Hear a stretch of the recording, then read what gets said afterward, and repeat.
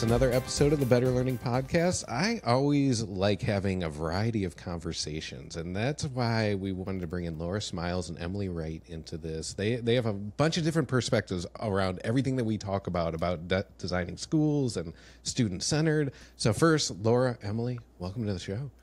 Thank you. So what I'm going to start with Laura here, and then we'll move to Emily.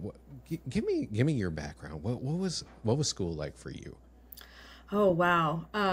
So my mom is a teacher. So, that sounds like, like you would get ahead. But honestly, it was a lot of pressure to be successful academically. And I was not. I really struggled, especially with reading comprehension, that sort of thing. And it wasn't really until architecture school that it was really like project-based learning, really kind of going at your own pace and really tinkering with something and letting your brain go at its own pace that things really clicked for me. So it was really late in life that, architecture found me, thank God. Okay. How about for you, Emily? So I feel like I could be a professional student. Like I am probably the most, neurotypical in that respect. My kids always say, "Mom, you're so neurotypical." And I had that system down. I could do it. The way that my brain worked, the way that I was able to regulate in school, everything clicked for me. When I got out of school, then it was a little bit harder because it was not that system that I knew and that I knew how to get ahead in. And there were a lot of skills actually that I needed to use out of school that I did not get in school. So yeah, I guess maybe like opposite of Laura, where Yeah, well, that's interesting to hear that, because that is a really good way to go. But you, Emily, you also went architecture.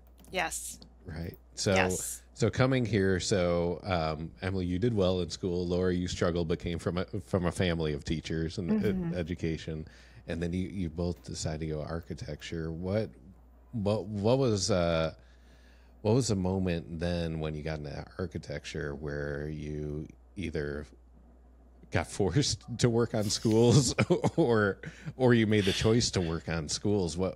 How did that happen for you? Emily, do you want to start or?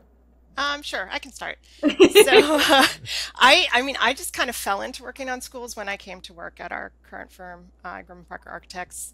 It was a really timely experience for me because when I started working at Grumman Parker, it was 2016. So I had a 10-year-old, I had an 8-year-old and a 4-year-old. So they were all in like those elementary years, and so I was seeing things from both ends. Like I was seeing things as a parent with my kids in school and what their school environment was like, and then I was seeing the design process of what was going on for new schools. So that was really great to have both of those perspectives. Mm-hmm. Yeah, I'm with you. I was being able to have kids go through it as I'm learning the industry is so helpful. Be able to do that. How about you, Laura?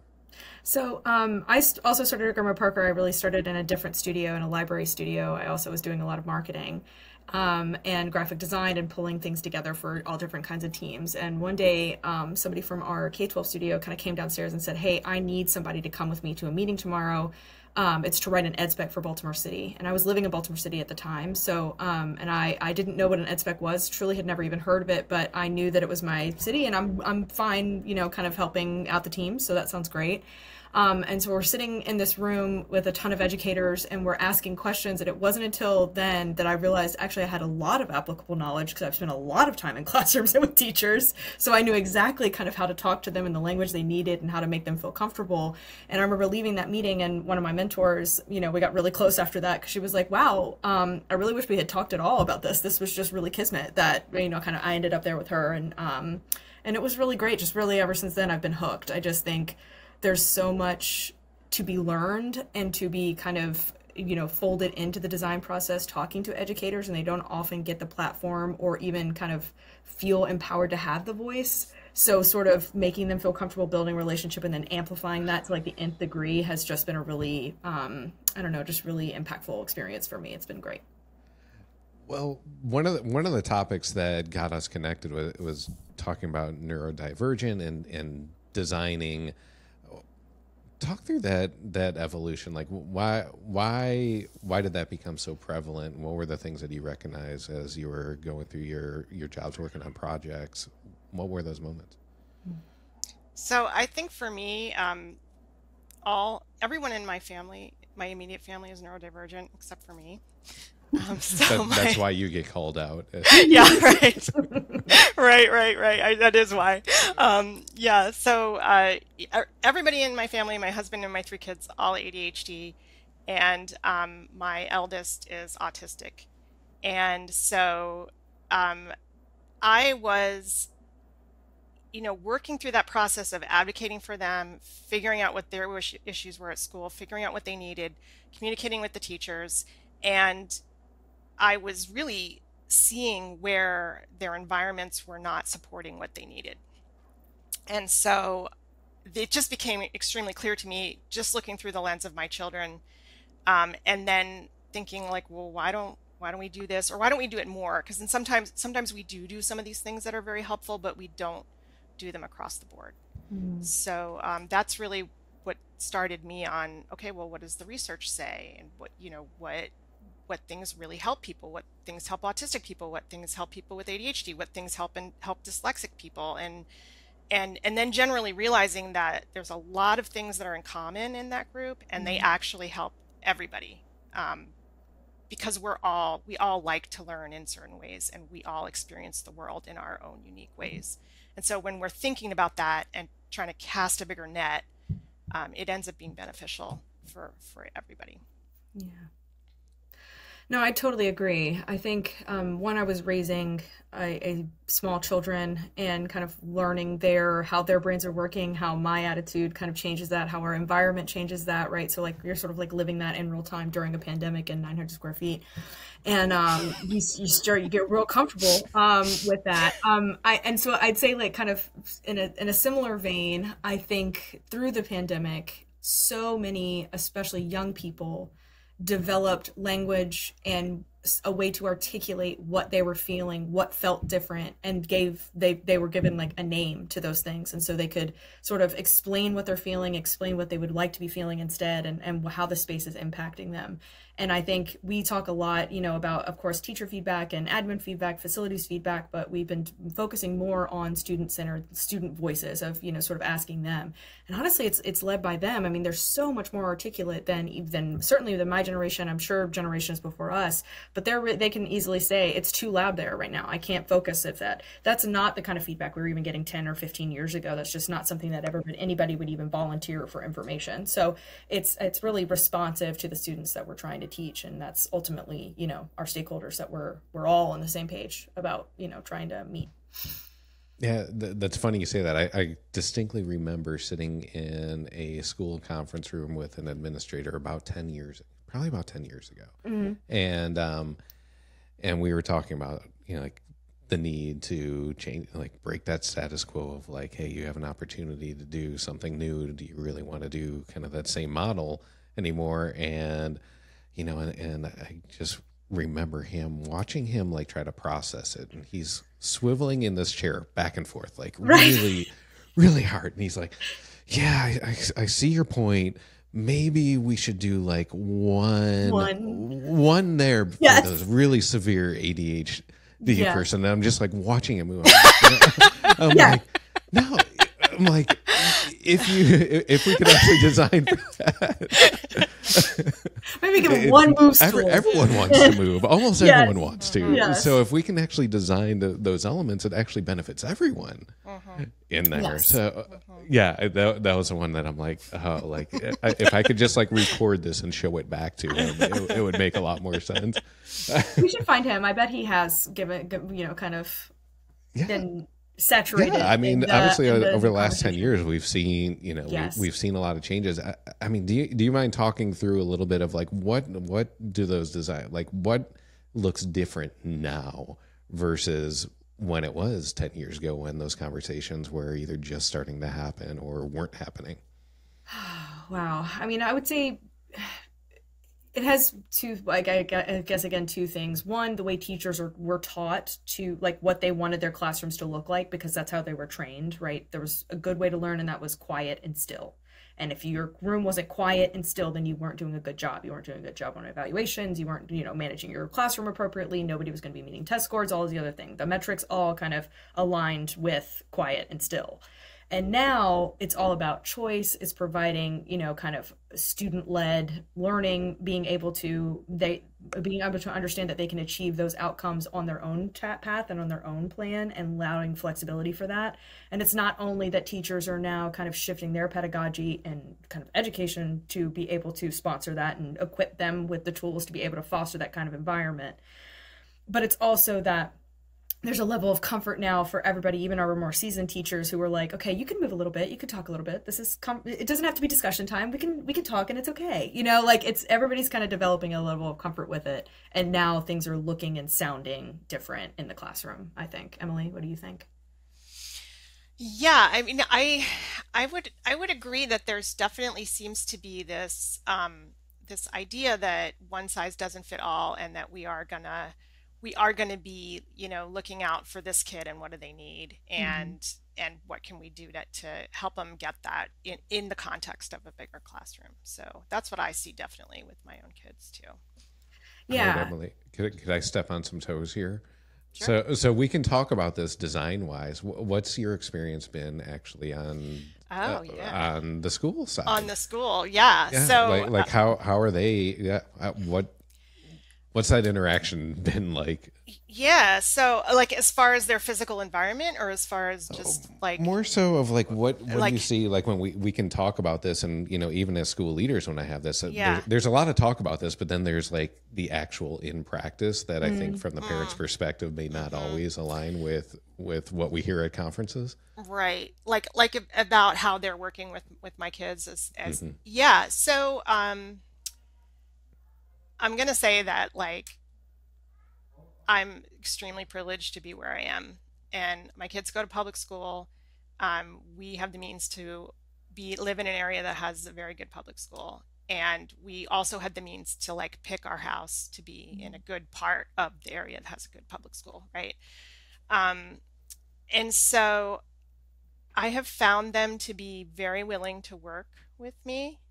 At the same time, they are working within what they have to work with, right? So they have the classrooms that they have the staffing that they have.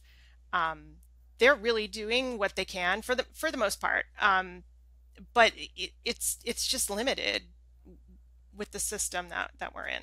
Mm-hmm. Yeah. Yeah, we've had, so our oldest, we had moved when he was going into fourth grade.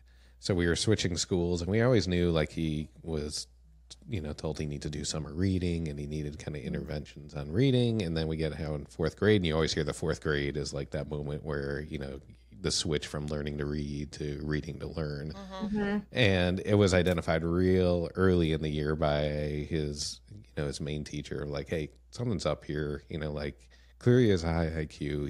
He's doing really well in math, but his reading is, below a third grade level.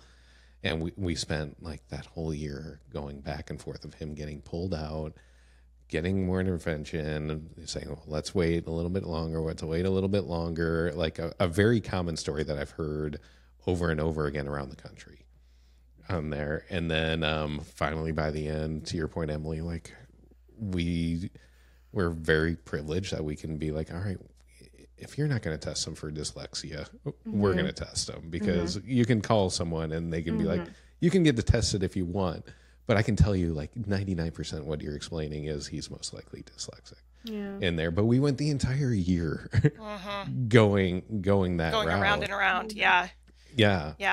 To do that. And, and I'm sitting, and I'm working in education. I'm like very like like recognizing like, hey, this is really hard. Like you're doing this, but also as a parent being like, come on guys, like I get it, but like what's going, I mean, to even talk to teachers, like our our other one was in kindergarten at the time, and talking about as we're learning about dyslexia, of them saying like, hey, it's very hereditary. So, if your other one's like, look at it.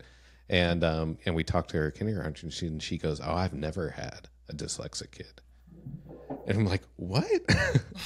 I'm like, everything we just learned research is like, it's like something like 10 to 25% of kids. Statistics are not on her side. So, and she had been teaching for a long time. So I'm like, clearly, like there's some disconnect in there.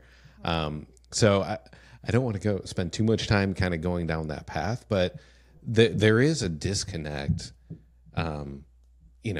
between what I feel like we're hearing versus what's actually done in practice. And that's why I'm always like, hey, we need to be talking about this. Like we need to do this, because I don't think the parent voices are always heard, or they're heard just as complaining.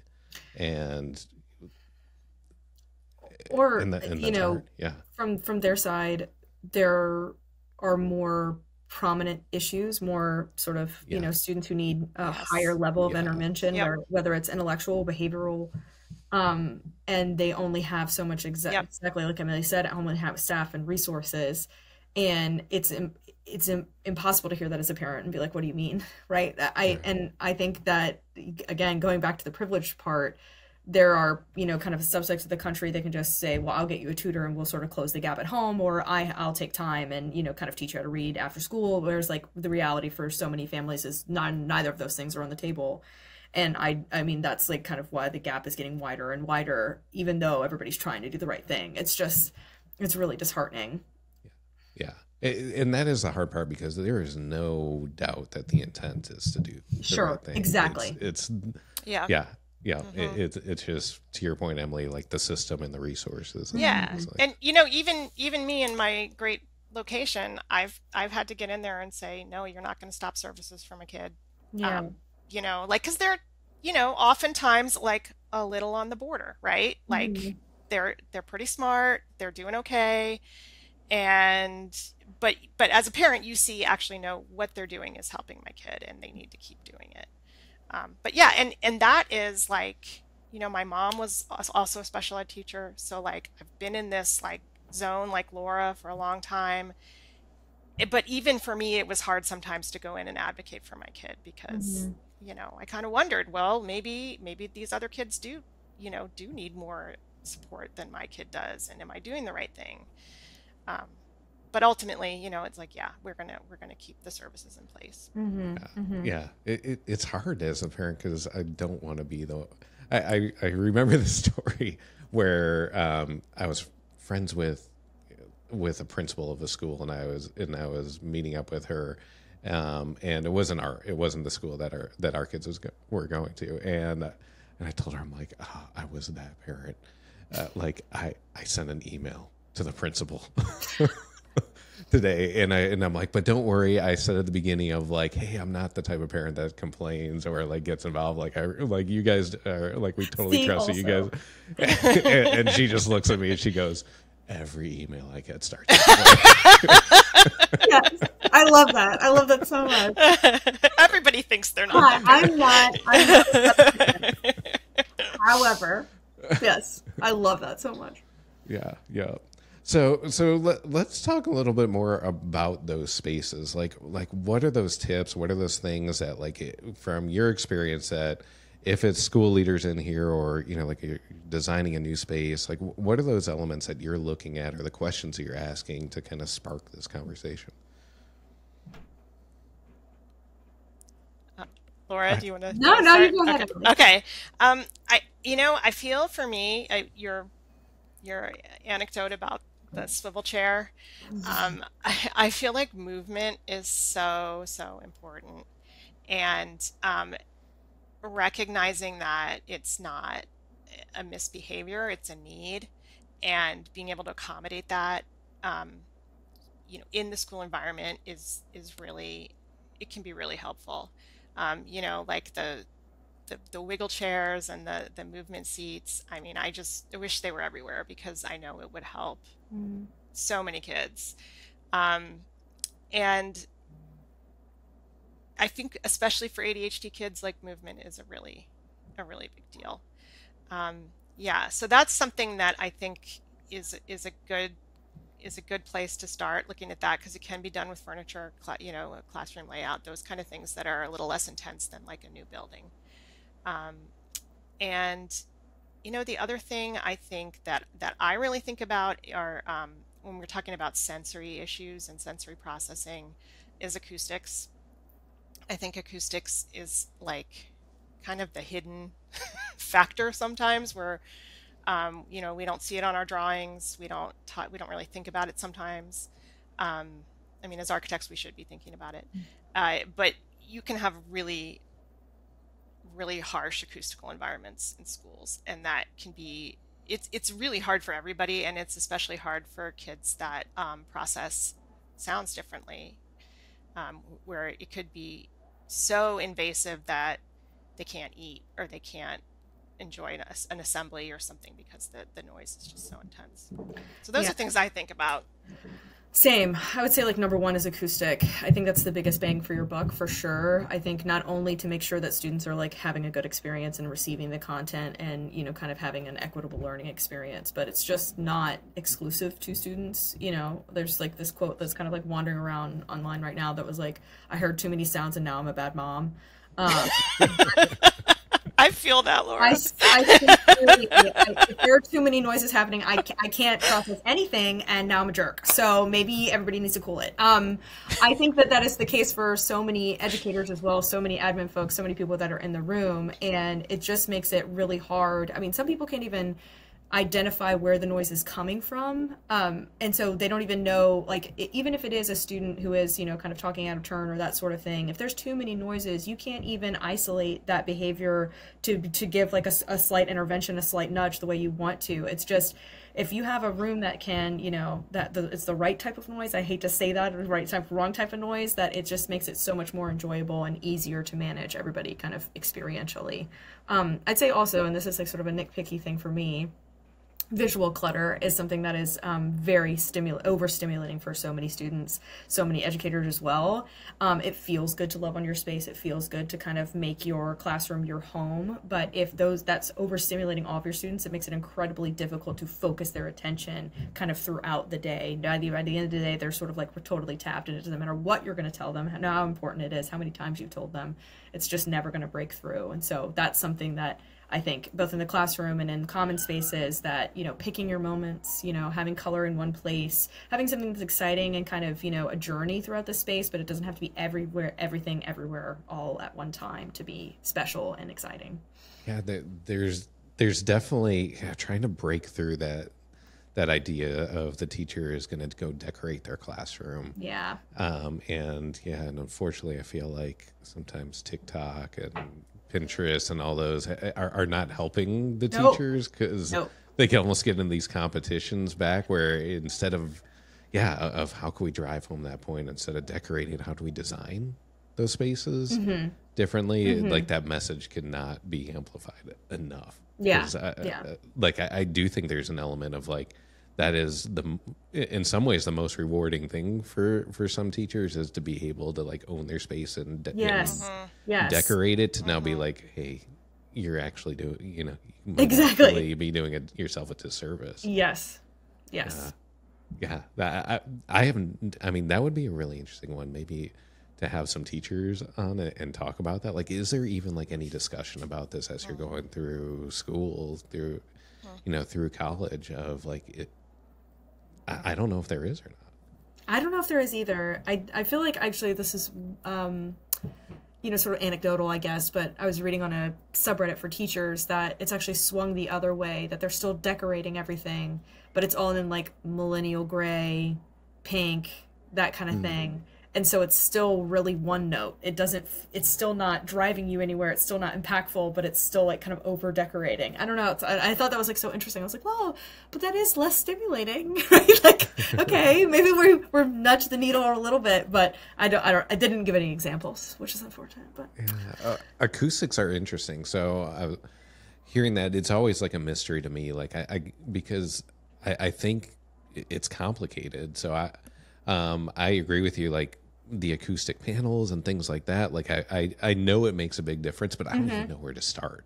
Like to do that, because I do think there's like I've seen people who are like really smart and they understand all the sound and how it gets absorbed and where you need to place things, and what are the things that you're seeing? Like, is it more walls? Is it more things coming from the ceiling? Mixture of all of that? Like, how do you handle acoustics?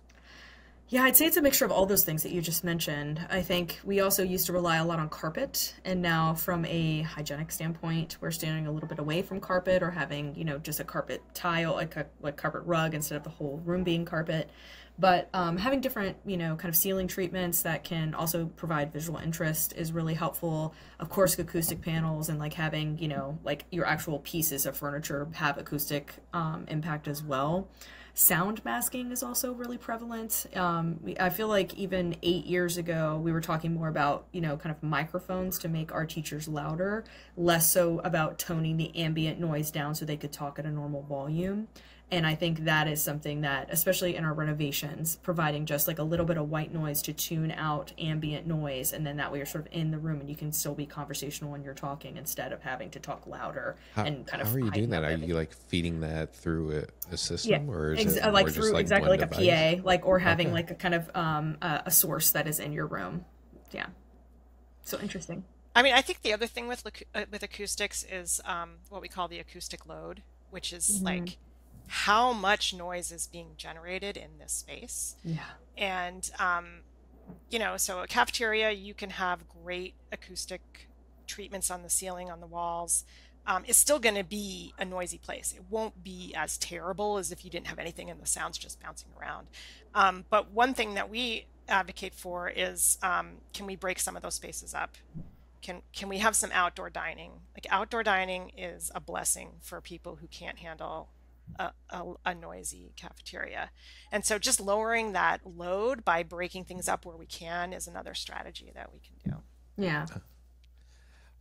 Is there, because I see a lot of designs that, they're open space, 2-3 story, a lot of the, like the learning steps on there. Like, what are your thoughts on that? Like, is that helpful, or is that one of those things that contributes or makes it harder? That's one of those things where you got to prioritize, right? Do you want a space where some students can informally gather, and is it more important to have that as a resource that from a pedagogy you need, versus having, kind of quieter areas where that learning could happen? I think it adds a lot of energy to a building. It sort of like gives it a milestone, a place, kind of a gathering moment. But it's, make no mistake, like, you're not doing anything acoustically sound. It's something like that, right? You just got to know that that's not the need that you're meeting by doing that. But it's not the only place they learn, right? That's not that's not where they're doing even the primarily, kind of their learning space either. So yeah, I think it's sort of judging those things, and every staff and every community has to choose, what they would rather have. Emily, what do you think? Yeah. I mean, I agree with that. I think one thing that we talk about in our paper is that a strategy that is quite successful is to have a kind of smaller space that's on the edge of a larger space. So that could be like some booth seating, or could be like, some adjacent areas that are, maybe in a smaller room, but you have a visual connection to the larger space. And that, you can still sort of be like in the mix a little bit. You're still seeing what's going on, but you've got some protection and some separation. And there's a lot of different ways you can do that. And I think that's a strategy that can work for that situation. Yeah, and still supervisable also. So, kind of more. Yeah, that's true. Safe to do. Yeah. Are you seeing and utilizing a lot more of like kind of like nooks, or kind of more like privacy areas where maybe it's just one or a few people can utilize? Okay. Yeah, for sure. Both, in our K-12 spaces and beyond that, I think as much as we are financially able to work those things in, we definitely do it. And we've definitely, hacked our own stuff together with Millwork to try and achieve the same thing.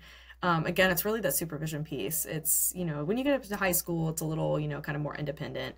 But, our elementary school kiddos who are, some of the most overstimulated, there are some kind of jurisdictions that are a little more apprehensive about giving them kind of like what they perceive as like a hidey hole to go kind of hide in. Yeah. And so you got to do that in a way that makes it feel very organic and natural, and then opt in to, I'm going to, kind of step away and take a second and maybe rejoin when I've regulated myself a little bit. Yeah. Yeah, we definitely, 'cause we use this Nook, like a company Nook, like they're mobile, and Yeah. we use them like at conferences where we'll record the podcast. Oh, nice. And it is amazing how you can put this in like this loud area, and then you just go in here and, everyone's first reaction the second they sit in there is like, oh, like this is nice. I could have like a private conversation here, even amongst all the noise. And yes, yeah, every time I'm like, man, these should just be all over schools because I know. they're mobile. I know. You can use them throughout the day. You can put them in, like more in the areas, like even for like sporting events where people can go and take phone calls and things. So yeah, I'm always amazed at just seeing kind of everyone's reaction and how powerful those are. Of like, wow, this can really be used in a variety of ways. Especially the mobile ones that you can kind of move from space to space. Yeah, so smart. Yeah, yeah. What other things do you think people should be thinking about while, whether, they're getting an opportunity to do a new build or a renovation, or just in somebody's like existing things? Anything else that you think they should be thinking about? Yeah, I think I've only touched on it a little bit, that kind of concept of prospect and refuge. Those little hidey hole places, of course, acoustically are helpful, but there is a sense of enclosure when that makes you just feel a little bit safer, and again helps with that regulation, helps with kind of being able to get back into your own body a little bit before you rejoin regularly scheduled activities. And that doesn't have to be a Nook. This is like perfectly timed. It doesn't have to be a Nook. It doesn't have to be something like that. But they make all sorts of really approachable, achievable financial casework options, or just off the shelf Lakeshore Learning stuff, like things that you could just buy piecemeal and just start adding into your spaces, seeing how your students react, and then kind of making a bigger investment later. We have a lot of success with our jurisdictions that will do sort of a new, instead of maybe a full-scale renovation, we'll do, a $2 million furniture package for the whole building. And then they can kind of pick a bunch of pieces, and then the teachers get to choose, oh, I like this, I like that, this is going to work for your room, this works for my room. And then they're sort of enabled to make their own choices about what's going to work for their spaces, instead of just showing up and getting all this new furniture and being like, I don't know how that works, I don't even want that, get it out of here, I'm going to shove it over to the side and just like not look at it anymore. But I think, yeah, definitely using the tools that are sort of really easy to kind of pick up even in a summer, and just seeing how that can affect your different learning configurations and how your students are behaving in your space. How about you, Emily? I guess I would add to that, when we're back to the movement piece, and we talked a little bit about the movement furniture.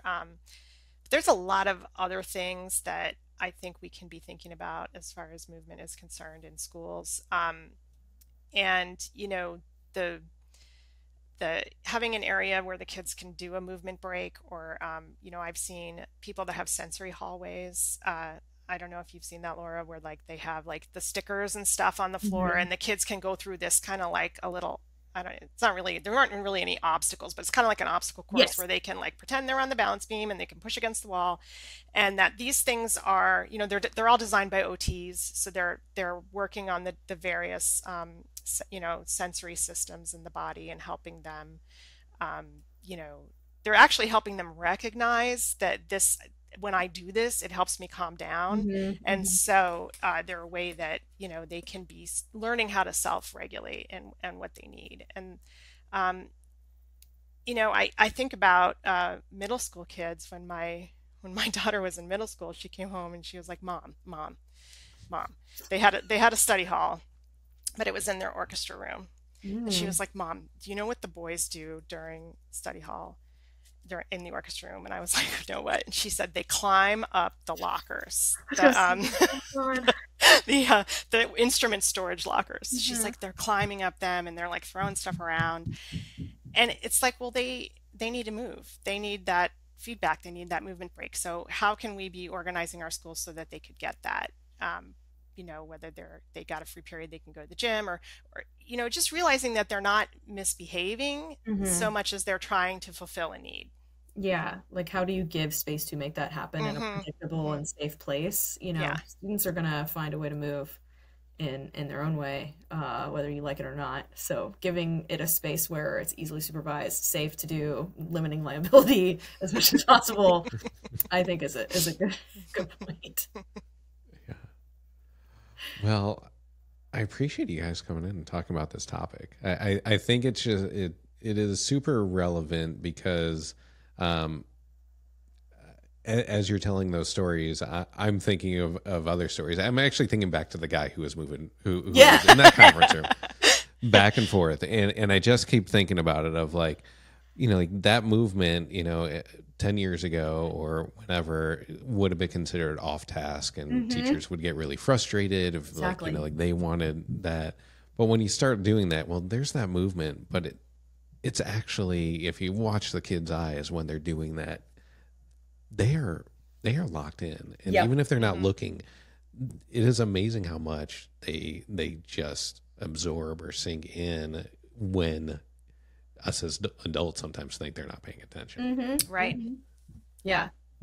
Who among us has not had your 5-year-old come back with things like, I did not know you were listening to that. Yeah, all the time. Yeah. You looked like you were zoned out. Yeah, they are catching a lot of things that we don't know. So, yeah. Well, awesome. Well, thank you for joining. I'm sure these are conversations we'll continue. It's what I like about doing the show and being able to see these conversations, but then bringing them like into real life too. I'm sure I'll see you guys at conferences and things like that. So I appreciate your time. To the listeners, if you enjoy conversations like this, please hit subscribe wherever you're listening, and go to betterlearningpodcast.com. That is our hub for everything. It's where we get a lot of our ideas. So if you have suggestions, please go there. If you have people you would want to be on the show, or you'd want to hear from, or if you'd want to be on here, that's a place where we get our suggestions, and we review them in our production meetings. So Laura, Emily, great meeting you. Thanks for joining. Thank you so much. This is great. Thanks for having us.